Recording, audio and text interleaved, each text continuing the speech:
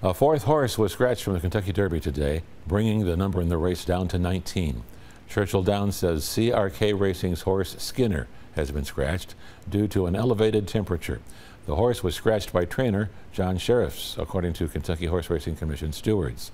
3 other horses scratched on Thursday were Practical Move, Lord Miles, and Continuar. Officials said the last time this many horses were scratched from the Derby was 2015, when 22 horses entered the race.